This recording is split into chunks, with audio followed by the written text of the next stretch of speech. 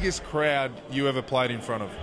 I think it was 1956. That's when they broke the gates down and they all went around the boundary line, and because all the supporters of both sides, Melbourne and Collingwood, are inside the boundary line on the ground, because you had to pull up, other than you go tear straight through them.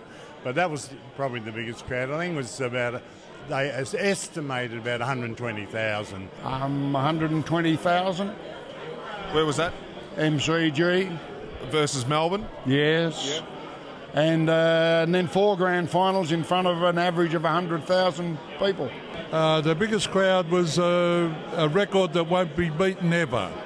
1970 grand final, 121,000, Collingwood Carlton, with 44 points in front at half-time and were beaten. But, well, you can't have 121 now, it's only 100, but that was a big thrill, except the fact we lost the game. Yeah, probably, I guess mid-90s, probably an Anzac Day or even a Carlton-Collingwood. The grand finals would have got a few there as well, so. I always remember a home and away game against St Kilda.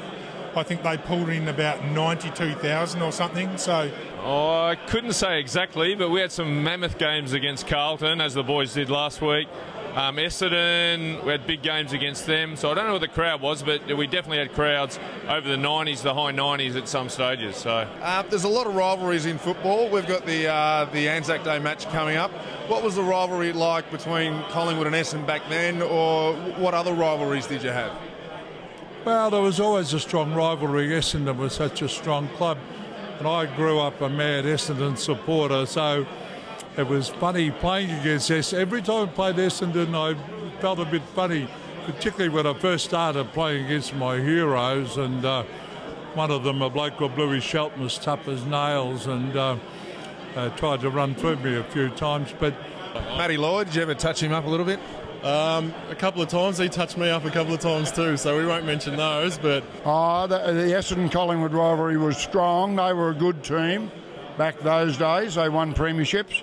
The Collingwood-Melbourne rivalry was probably bigger because we blocked them from winning their 4 consecutive premierships. Oh, it was an amazing rivalry. I started back in '84 with the Pies, and at that stage Essendon were the benchmark of the competition, so it was just something that you look forward to so much, playing against the best, and they had the best ruckman.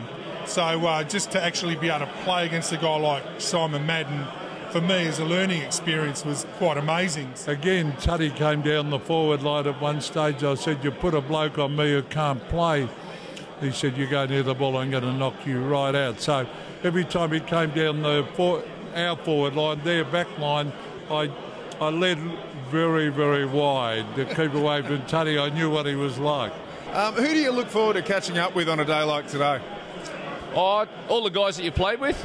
We try and have a couple of get-togethers of guys that played through our era. So it's good to catch up with them, as well as, you know, guys that played before you and after you, sort of thing. So Tuddy is always good, and Richardson boys, and all the 58 boys that I was fortunate enough to play in that premiership team.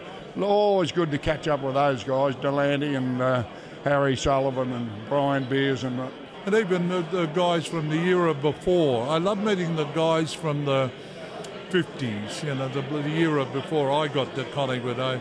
They're a great bunch of guys, and terrific. It's just a terrific days at Collingwood.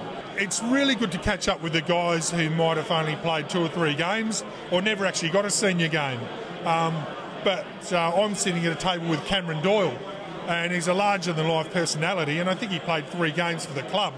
But my memory of that guy for 4 or 5 years was just such a big personality around the club.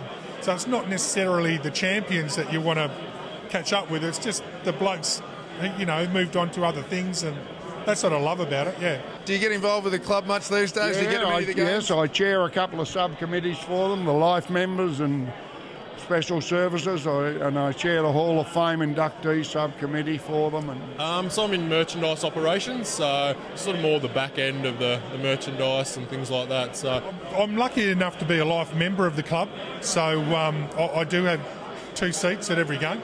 Well, I'm very fortunate to be a life member in the Collingwood Hall of Fame, so I get invited to everything, and I was fortunate enough to present the Premiership Cup a couple of years ago, and that was the thrill of a lifetime to be out in that ground presenting that cup.